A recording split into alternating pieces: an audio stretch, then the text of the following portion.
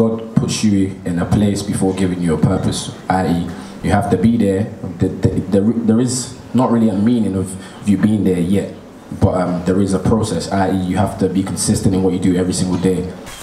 Yo guys, what up, what's happening?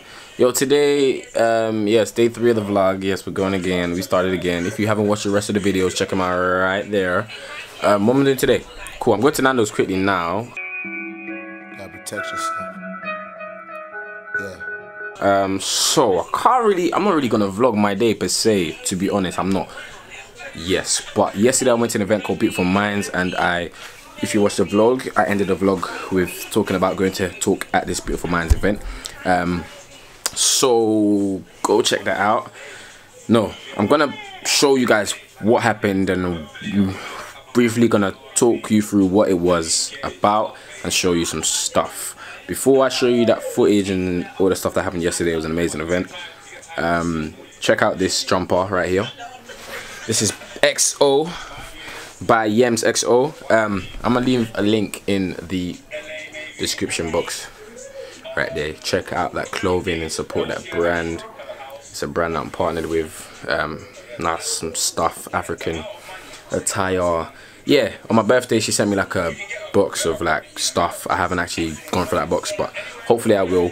But this is the jumper that comes with it, lovely and white. Goes with the J's. What else? Yeah, that's pretty much it. Let's go into the footage right now. Cool.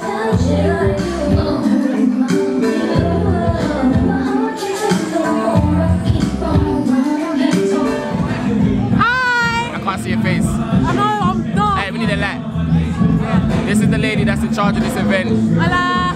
This is called Beautiful Minds. Hopefully it should be great. It will be great. Let's go on YouTube. She's in, yeah. Hi guys. We're gonna start very soon. But yeah, we're gonna have some fun with it. She's got a story, she's gonna tell that. I hope you guys like it. You know what I'm saying?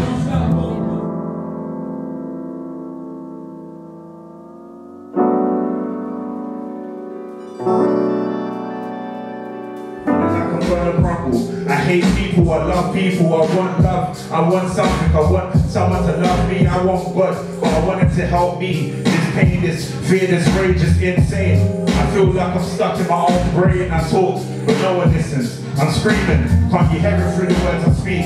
Give me a rope, wrap it around my throat, let me choke, then just let me hang. Get a gun, get a bang in my chest till my lungs explode. I don't want to be here, and I just want to let you know that it ain't easy. If depression was a friend, it's the only one that never leaves me. I want help, I need help, I keep running in this race, I can't last. I tried hard, I tried harder, I keep fighting, I kept fighting. I brought laughter, in my head, the pain's after.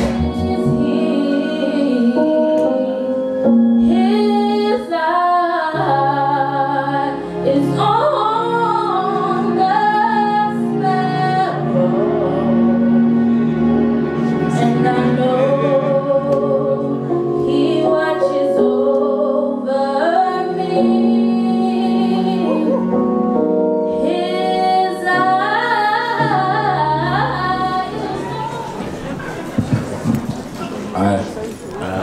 I'm quite nervous because I've never really had to kind of speak before to anybody, but I will try.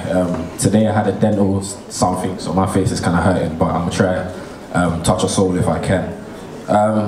So obviously we're here today for obviously mental health awareness, and it's something that's kind of near and dear to me because I guess being in the lane I've been in and in the position I've been in life, I kind of went through some turmoil.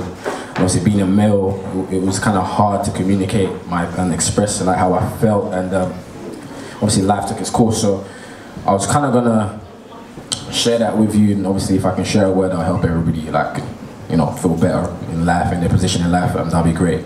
Kind of what I wanted to say as I was like sat up there, I was thinking, I was like, a lot of us feel quite depressed, we feel quite confused about where we are in life. And I kind of wanted to share the way I kind of see it and try to like comfort myself. I'm a Christian, so I read the Bible a lot, and I try to relate to that side. So a lot of what I'm going to say today is going to come as a reference of that. But one thing that stood out to me from the Bible was Adam was put into Eden. And what I wanted to express today was like, a lot of people, we try to find our purpose, we try to figure ourselves out, we try to get confused, we go into low places, higher places, and we can't seem to figure what we're meant to be here for, we can't figure out what we're meant to be doing, you know. And in everything that happened, like, I found comfort in knowing that, or understanding that God puts you in a place before giving you a purpose, i.e. you have to be there. There is not really a meaning of you being there yet, but there is a process, i.e. you have to be consistent in what you do every single day and every single minute, because you don't need to understand until you understand. I really believe that. So last year in uni, I went through this whole student finance issue where I had to fend for myself, ended up having to leave uni, went through this whole GoFundMe process.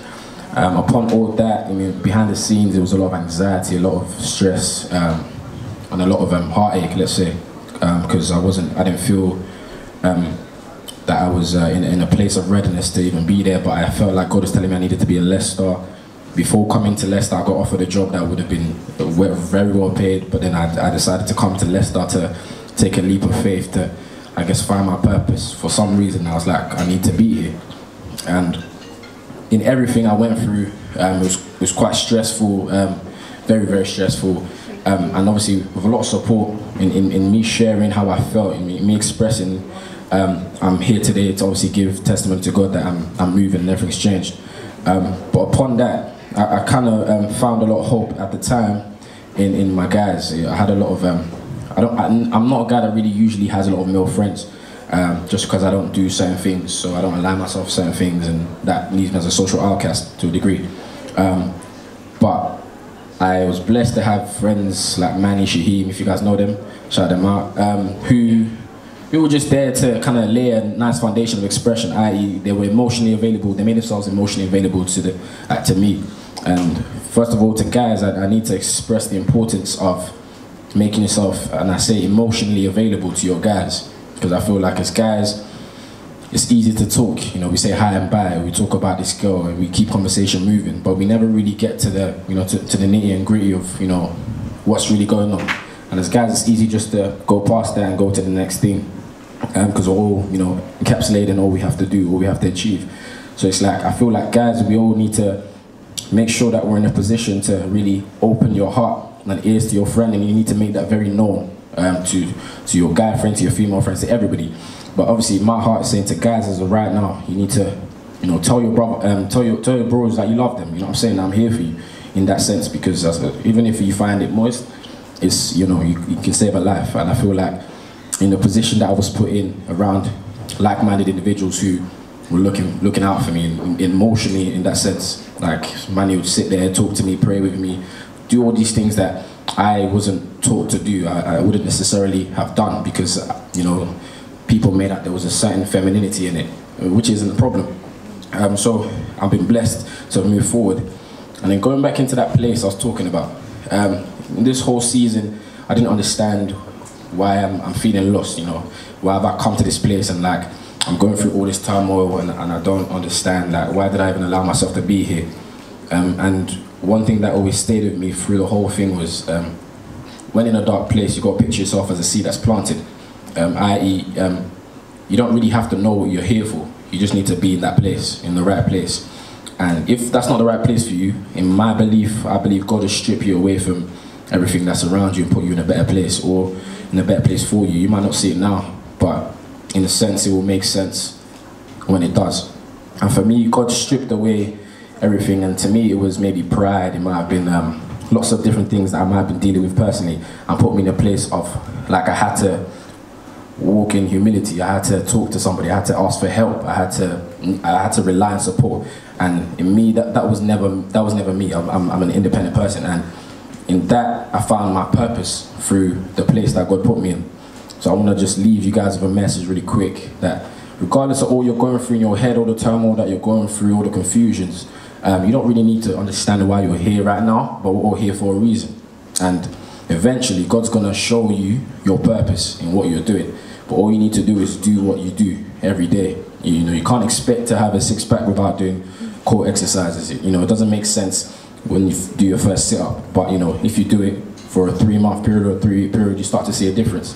And I just need to express the importance of also expressing yourself within your process, because sometimes we seem to get lost in our own vision. Sometimes we don't even have a vision. So we need to express these dreams, and you know, because you don't know who you could meet that could help you even you speed up this whole process that you're blind. You know, express yourself to everybody. Like I spoke to Manny. If I'd never spoke to Manny, Manny would have never had in his heart to create a GoFundMe for me that would have changed my life in a sense for that year. Do you know what I'm saying? I would have been pushed into debt. I would have been pushed into so many different things. But I had one conversation with Manny and I said, yo, like, this is actually what's happening right now. And he didn't know. I peeled off a layer of myself and exposed to him the turmoil that's going into my head. And in his decision one day, he called me and said, yo, look at this link. And a lot of money was raised that really helped my situation and pushed me further into life and to put me essentially where I am now. And I'm blessed to be working in Favor, where I get to, I guess, I created this YouTube channel, this whole thing I'm doing. I created that because I had to survive. I had to have fun while I'm here. But it then became something that was purposeful. And that goes back to what I was saying with place and purpose. So to everybody who's kind of stressed out right now or confused as to where they are in life, you're exactly where you need to be. Just keep doing what you need to do. Keep going to that lecture that you don't really want to go to. Keep going to that, you know, rave, if that be the case. Just be where you are, be safe with it, but you know, you're exactly where you're meant to be. And soon enough, before you realize, a purpose will be created. And obviously to the people who lose friends, or you know, when you go through that whole process, it's okay. Things are just being peeled away. Things that are irrelevant.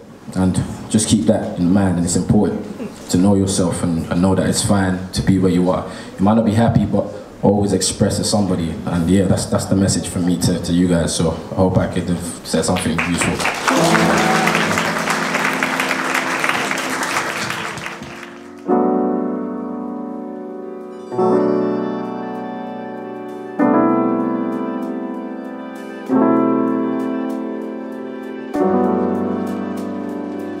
Thank you.